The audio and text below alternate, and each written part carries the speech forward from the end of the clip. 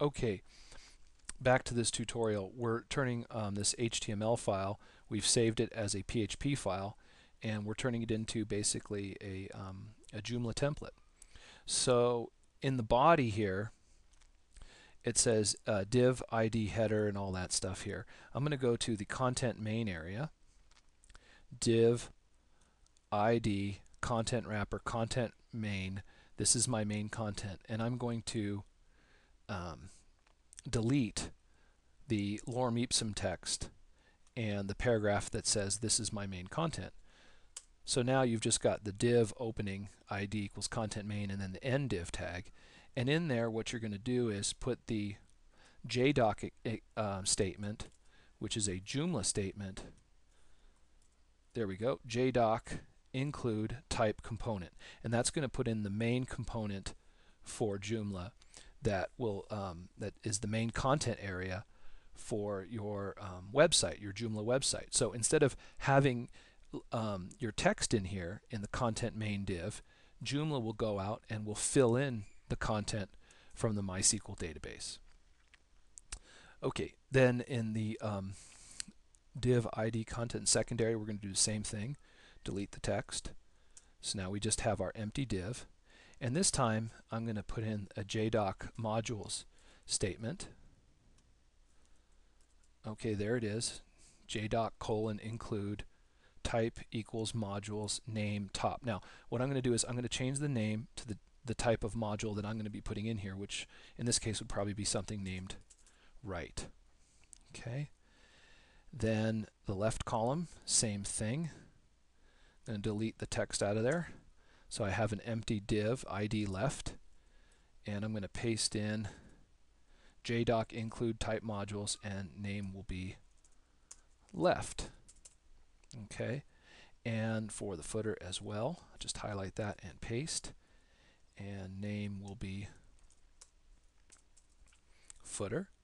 Okay, so that's cool. So these are going to refer to the different modules that are going to get that Joomla is going to reference and then stick into our site.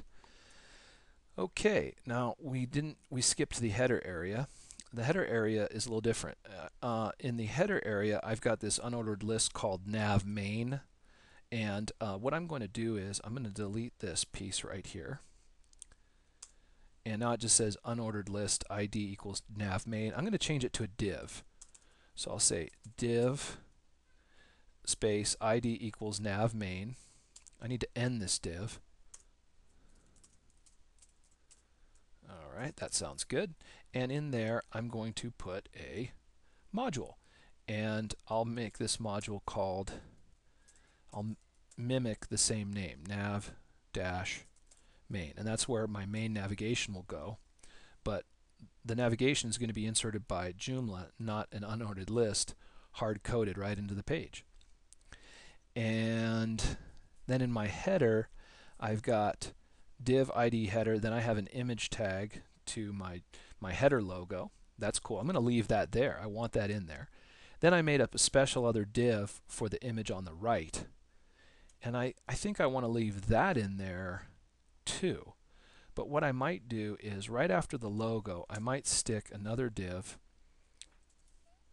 So what I'll do is I'll call it,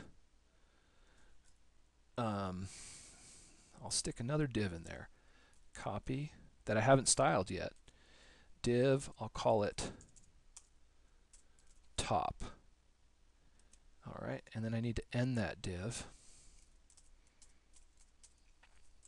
Right? And then I've got inside of it, so there's my div ID equals top, and I've got a JDoc statement in here. JDoc include type modules name top. I like that. So now, and maybe I'll have some content in there like a search bar or a login box or something like that. It's in the top module. So basically, all of these JDoc includes type modules.